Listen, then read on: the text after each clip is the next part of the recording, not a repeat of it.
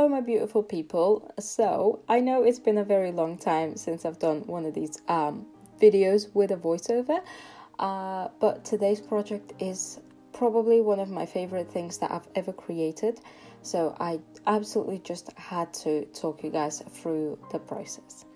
So I hope that you sit back, relax, and enjoy the next 13 minutes or so.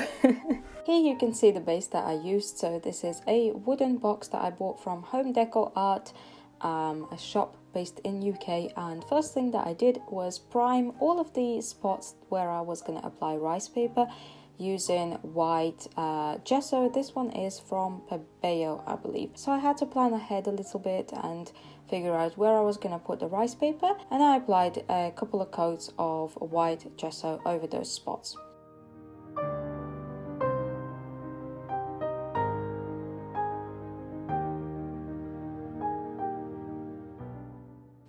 Next up is my favorite part and the most special part of this whole project, this particular paper.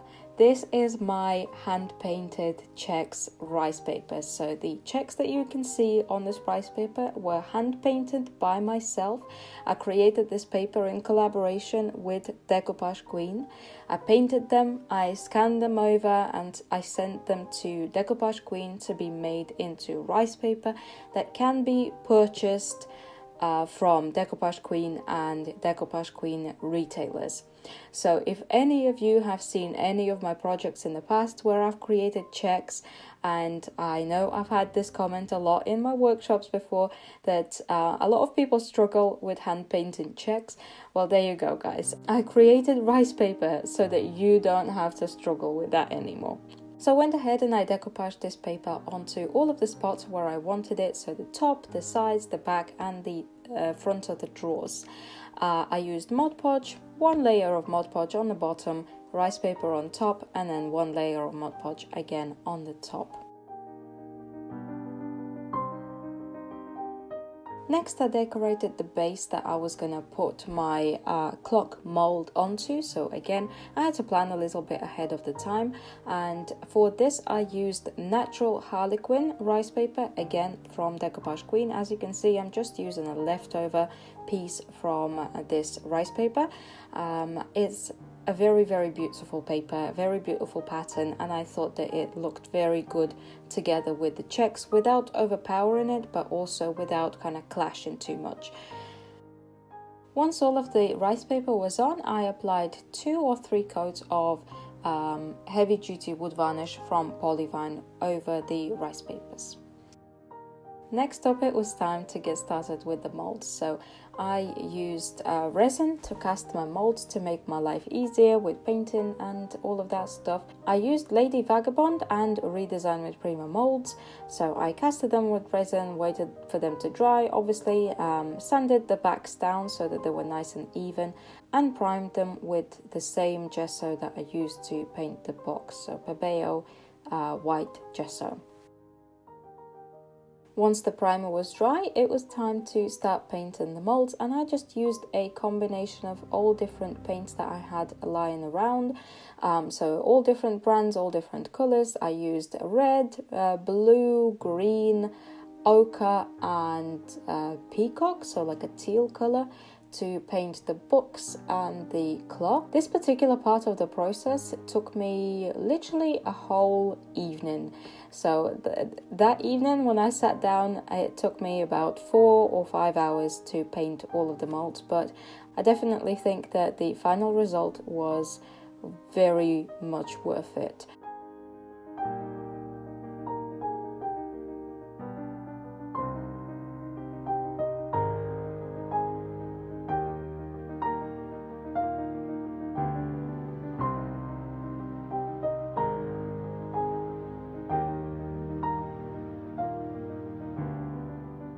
So first I painted the molds in all different colors, then I applied 2 coats of the same varnish over the top to protect the paint from the next step, which is aging. When the varnish was dry, it was time to age the molds. So I used a watered down mix of brown and black acrylic paints to apply over the molds and then wipe the excess with a cloth. And it creates a very pretty aged and kind of shaded effect. Makes them look much more natural than just painted.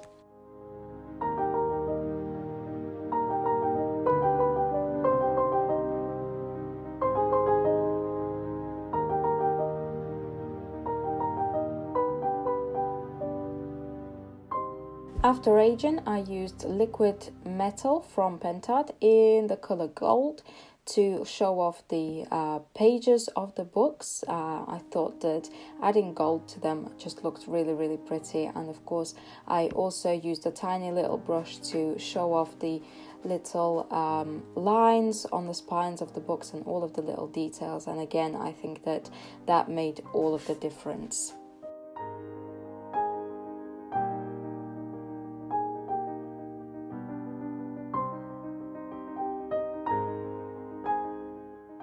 Same again with the clock. I used a tiny brush to apply this gold paint onto all of the little details on the clock, and again it did take me a lot of time and I had to be very patient, but I genuinely think that the end result is so worth it.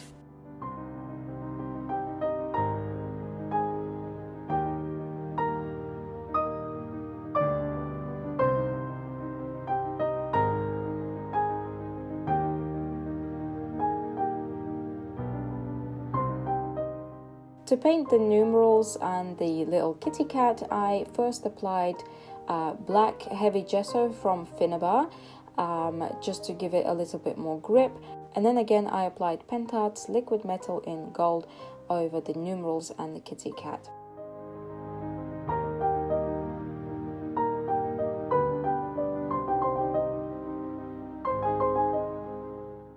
Once the molds were painted, it was time to kind of start putting the whole thing together. So first I used super glue to glue on the clock onto the base and the books onto the sides of the box.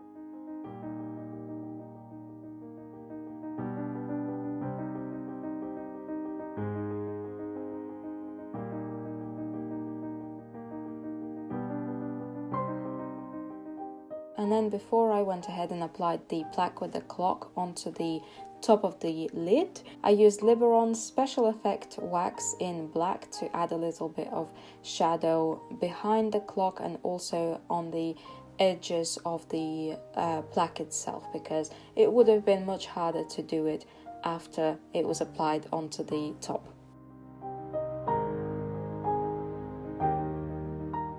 Then I quickly finished off applying all of the molds with super glue and went ahead and painted everything but the insides of the drawers and the inside of the box using black acrylic paint from Paint Couture.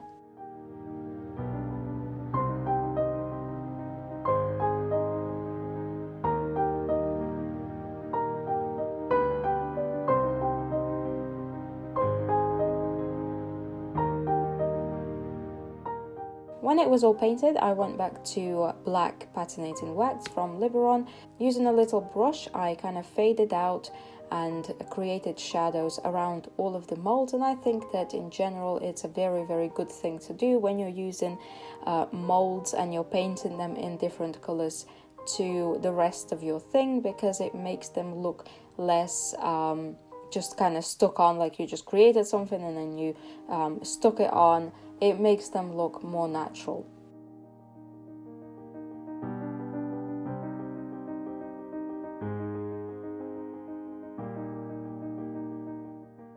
And then again, as always, I used some more wax and a cloth wrapped around my finger to create like a vignette look around all of the edges of the box.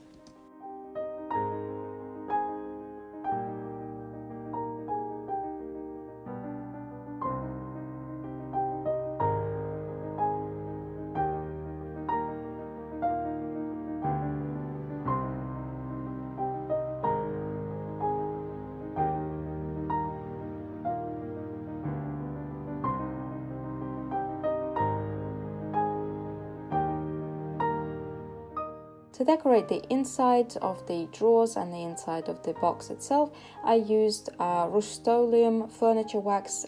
This is dark wax. I use this for furniture painting a lot, and I think it's just a really easy, quick and great solution for decorating the insides when you're somebody like me that does not like to spend a lot of time doing it.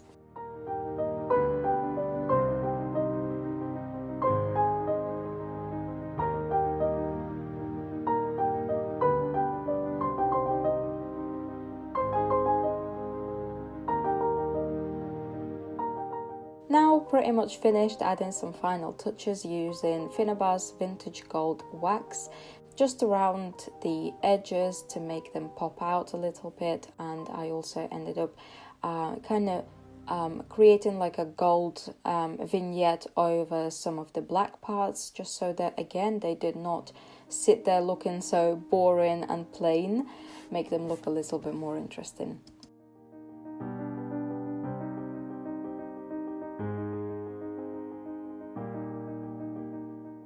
And finally, I added a little handle onto the lid.